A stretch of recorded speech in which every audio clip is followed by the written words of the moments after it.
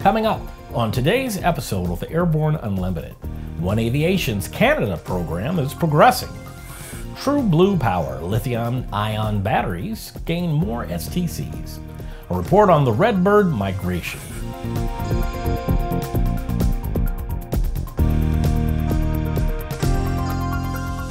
Hello, I'm Christopher C. Odom. It's October 31st, 2016, and this is Airborne Unlimited.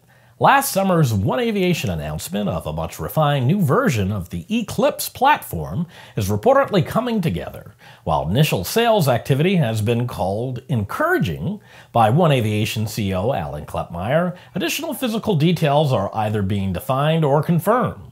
The initial aims for the airframe are being validated as the R&D team completes design development, including the requirement for 24% less runway over the Eclipse 550, less time to climb to flight level 400, and a 1,400 nautical mile range at max cruise speed with NBAA IFR reserves.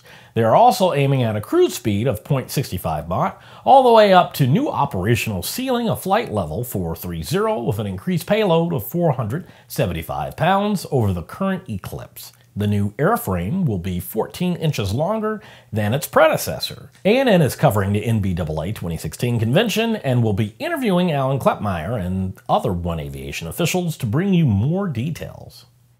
The use of lithium-ion main ship batteries continues to increase as the FAA issued supplemental type certificates to True Blue Power for their TB44 46 amp-hour lithium-ion batteries for use on Cessna Model 208 and 208B Caravans and Bombardier Dash-8 100, 200, and 300 series aircraft. This is the second FAA certification announcement for True Blue Power nanophosphate lithium-ion batteries issued this month, indicating growing acceptance of the technology among government regulators, aircraft manufacturers, and operators industry-wide. The manufacturer says these batteries increase the power 3 times the energy per kilogram and have a useful life more than double lead-acid and nickel-cadmium batteries. They also tout its rapid recharging for back-to-back engine starts and the ability to perform in extreme temperatures.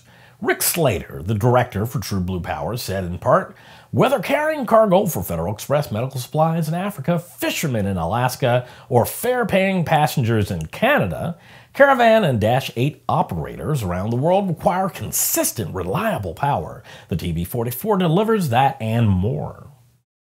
After the break, Redbird migration grows in size. True Blue Power Advanced Lithium-Ion Main Ship Batteries feature proprietary nanophosphate technology. They deliver 3 times the energy density and are more than 40% lighter than lead-acid or NiCad alternatives. RTCA tested, FAA certified, available to OEMs today.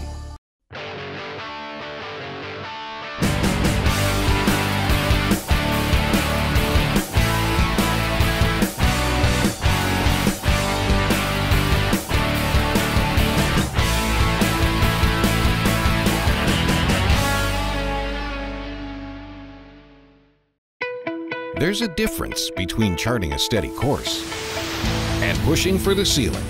And for nearly a century, Hartzell Propeller has been defining that difference. It's in our passion for engineering and research and our dedication to testing the limits of performance. We are built on honor.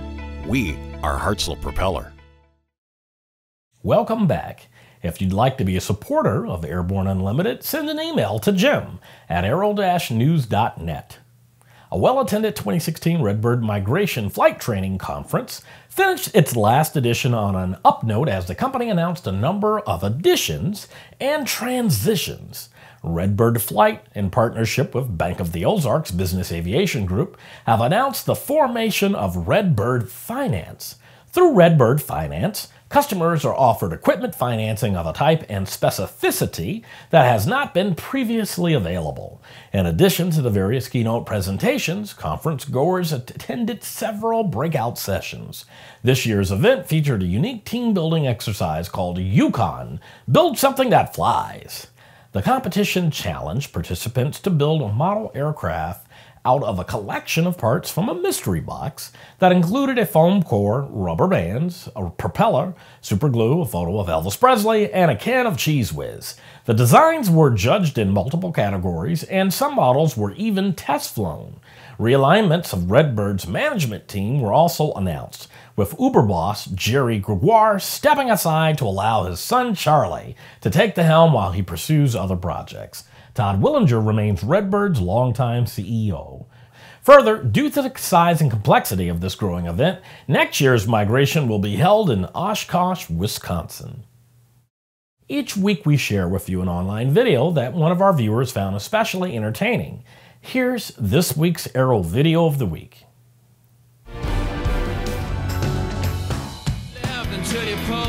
Final liftoff of Atlanta.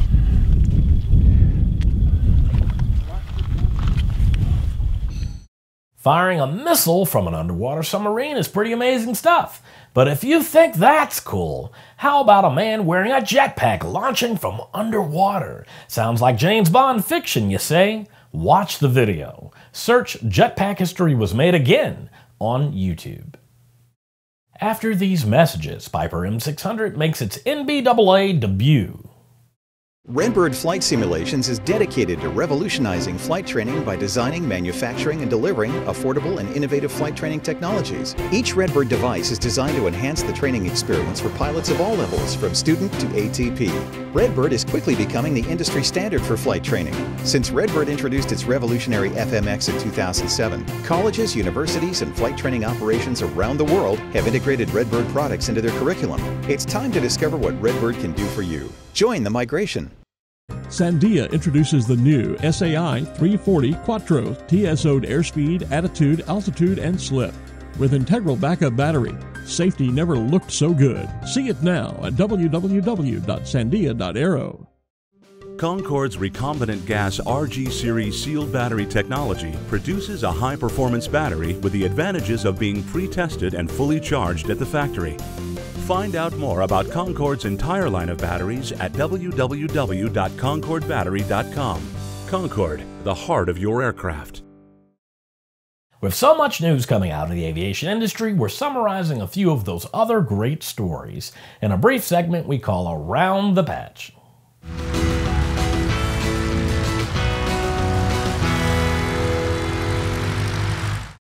Piper's M600 made its NBAA debut at this year's Business Aviation Convention and exhibition at the Orange County Convention Center in Orlando, Florida this week.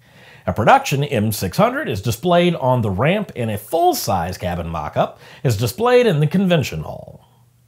According to a market research report on ASD Reports, the global UAV drones market size is expected to be $21.23 billion by 2022.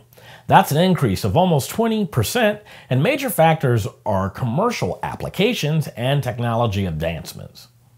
The Triumph Group has announced the receipt of an additional delivery order from Gulfstream for the production of wing and wing components for the G650 program. The add-on work is valued at approximately $300 million and extends through 2018. The pilotless QF-4 mission is winding down, and two of the aircraft visited Hill Air Force Base last week, so supporters of the F-4 Phantom IIs could see them one last time. These QF-4s are used in full-scale aerial target missions. Hawaiian Airlines will continue to assign seats on its Samoa route based on passenger weight. Discrimination complaints had been filed with the DOT, but it was ruled the airline policy is not discriminatory. The issue is appropriate weight distribution for aircraft performance.